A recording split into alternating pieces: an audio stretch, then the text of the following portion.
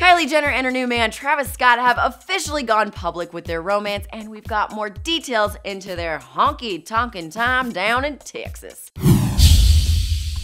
They say everything is bigger in Texas, and Kylie's new relationship is bigger and better than ever. What's up, peeps? I'm Madison Conklin, and if you're a Kylie Jenner fan like me, make sure to hit subscribe because you do not want to miss out on every detail of this new romance. So earlier this week, we told you about how Kylie and Travis Scott were sitting courtside at the Houston Rockets game, packing on the PDA. Hey, no other revenge against an ex than publicly displaying your affection for a new man, am I right? If you agree, comment down below. The day after they were snapped at the basketball game all over each other, the new couple wanted to do some shopping, so they hit up the local Galleria Mall.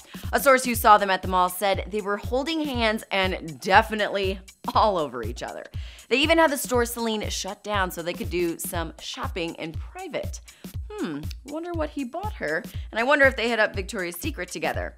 Yeah, she probably doesn't even shop there, so whatever. The reason why they were in Texas? No, not to hide from the LA paparazzi. They'd find her anywhere in this world. They were actually there because Travis was performing before the game, and as we know, Kylie is a very devoted and very supportive partner, and she supported him during his time on the main stage at Coachella just a few weeks ago. Kylie was always very supportive of her ex Tyga, even letting him live in her house, drive her cars, spend her money. She just wanted to take care of him, so it's no different that she is all about supporting Travis. But you guys, my question for you is Kylie moving on too fast? Is this relationship with Travis going to be similar to the relationship with Tyga, or will Travis actually be the knight in shining armor that she needs?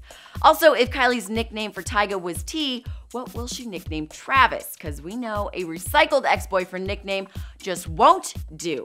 Let me know your thoughts in the comments down below. For more entertainment news, click the boxes and of course subscribe to Hollyscoop.